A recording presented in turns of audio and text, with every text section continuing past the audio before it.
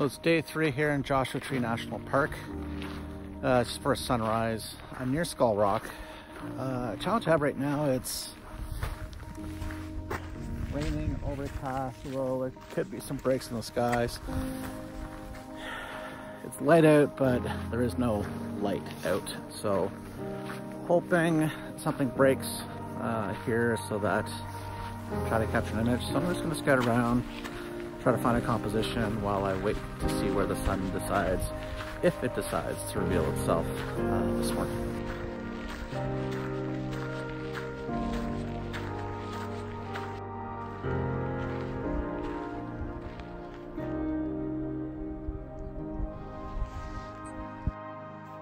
So I have 3 general compositions picked out. This big rock formation to the right is a spot where the sun could hit if it decides to pop out this morning. So that's one option. As I pan right, off in the distance, there's that rock formation over there as well, which can will also likely get some light depending on where it pops out, if it pops out. And then I can just go up over the rock in front of me, and there's the rock I passed on the way into this particular area. So right now it's just a bit of a waiting game.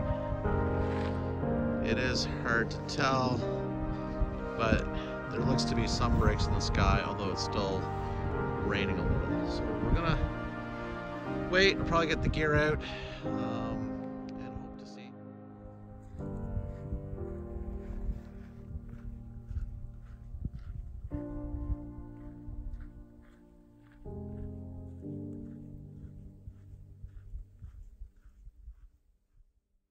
As I was driving into Joshua Tree National Park this morning, I wasn't sure exactly what I would find because I didn't tape it on the way in, but it was socked in with fog.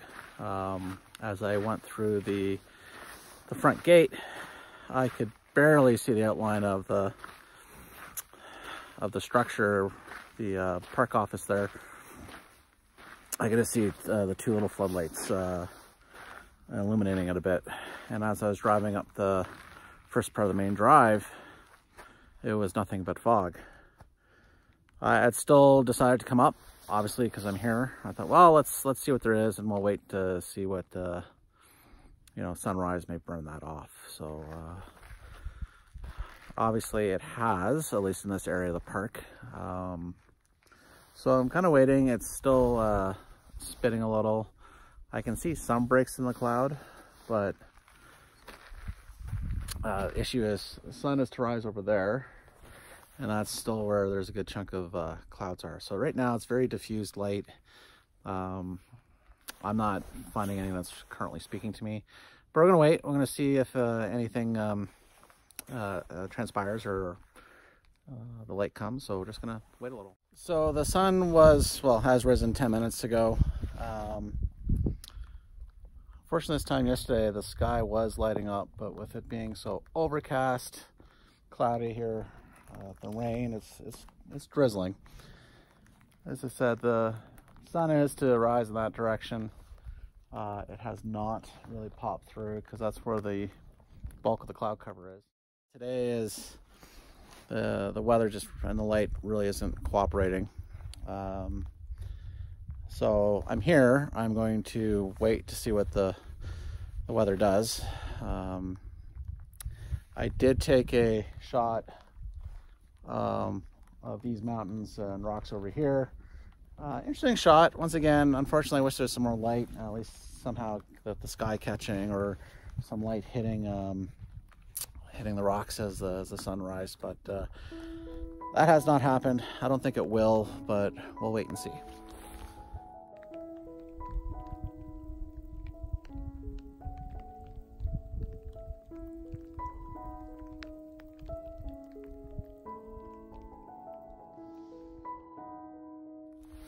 So it's starting to rain a little harder right now. So I'll explain what I'm doing. Hopefully this turns out. So what I've decided to do is a vertical panel of this range back here. Started over here and I'm working my way left. I am bracketing this just to get the full dynamic range and hopefully pull something out of the sky. I'm not too hopeful for this shot, but I'm here. I thought I'd try it. I don't do too many vertical panels. We'll see how things turn out. I am in my car, obviously. I was doing a panel. So now, unfortunately, my filters were starting to fog up because I put something on top of it to kind of shield it. At least I think that was probably what was causing the fog. So, in the end, the image wasn't exactly coming out as to what I wanted. I was going to redo the panel, and I still might. I'm just waiting for the rain to die down a little bit more, but also to give a chance for my filters to defog.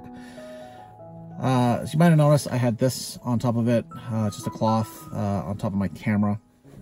It wasn't what was covering the filter holders, but I bought that just to help further protect the camera. Like I say, I don't normally shoot in the rain, but for this type of trip, I'm pretty much forced to because I'm here. I want to shoot. Now, the one piece of kit, and I've heard other landscape photographers talk about this, is an umbrella. That would have been, I think, extremely helpful because I could just open it up, and I do have a little pocket mini one that I could have put in my luggage without a problem. So something to note for the future to have with me. Anyways, I'm gonna wait here a little while. I'm hoping for the rain to die down, and I'm waiting for my filters to kind of defog and get a chance, and I'll probably go back out and do a little more shooting this morning. I did get out and leave my car. Now, I did not do really any vlogging afterwards, but that's because I decided to really look around and focus on the intimate landscape. So up until this point, I was trying to find the vistas and really try to get a sense of the grandness of Joshua Tree National Park. Now, as you can see here, this is a photo of a cholla cactus. It was not far from where I was photographing before. What I really like about this image is the isolation. So this is actually a top-down view of a cholla cactus plant. And this is actually outside of my comfort zone. So this photo and the ones that follow really are not something that I've normally photographed, but I'm glad I kind of stretched myself. Now, that was somewhat out of necessity, just given the fact that the light really wasn't there. Now, at this point, the rain had basically subsided and the drizzle had subsided, but the light still was not there, although we were well past sunrise at this point. Now, this photo here is once again of, as you can see, another cholla cactus plant. These are obviously all around Joshua Tree National Park. What I really liked about this image here is the plant behind it and the color and everything that kind of brought together from this chaos of all this different plant material into this beautiful image.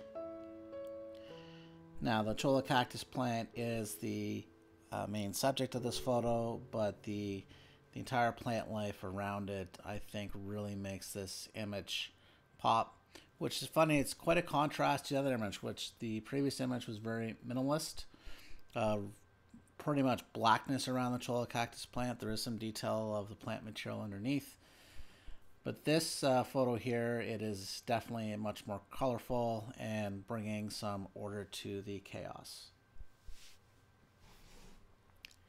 One thing that Joshua Tree National Park is known for is its rock formations. Some of them have their own names, such as Skull Rock, Penguin Rock, among others.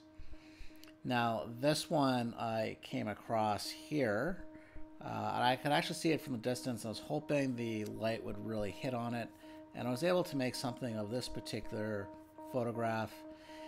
And to me, it looks like an alien from Prometheus from the Aliens movies. Now, a friend of mine on when I posted this said it looked like that of an elephant, so I can definitely see where they were coming from there. This is definitely something I very much enjoy about Joshua Tree, are the boulders and just how Mother Nature has carved various formations. It reminds me of, as a child, you would look up in the sky and see clouds and you would see various images. This is what I see here amongst these boulders. Now, I did come across, once again, cholla cactus plants are abundant. Now, in this particular area of the park, they are scattered throughout. Now, what I liked about this particular photo is, you know, the rock underneath it with the backlight, because the sun was rising from behind. Now, this is actually something about cholla cactus plants that make them great to photograph through pretty much any weather condition, including the skies that I was getting, the overcast skies I was getting on this particular day. What I'd be interested in knowing is there a favorite photograph out of the 4 that I shared? Which one speaks to you most? And as well, for the Prometheus alien shot, is that what you see? Do you see an elephant, or do you see something else entirely? I'm quite interested in knowing. That's the end of my trip here in Joshua Tree. It was, I will say, it was too short. I very much am hoping to get back there at some point, and in fact, the next time I'm there, I'm planning on camping. Not only will that allow me to be even closer to the locations I'll be looking to photograph, although 29 Palms, where I was staying in a nice little Best Western hotel, was nice, not too far. I think, though, camping in Joshua Tree is an experience that I'm very much looking forward to, and I kind of regret not trying to take advantage of that. But at the particular time I was there, there was the partial U.S. government shutdown, so the national parks were shut down. In fact, up until a day or two before departing, I wasn't even sure Joshua Tree was going to be open. So that's it. Once I'd like to thank you for watching my video and my adventure here in Joshua Tree National Park. After this, I head off towards Death Valley, where I had a great time there as well. So stay tuned for more content. Please like, share, and subscribe.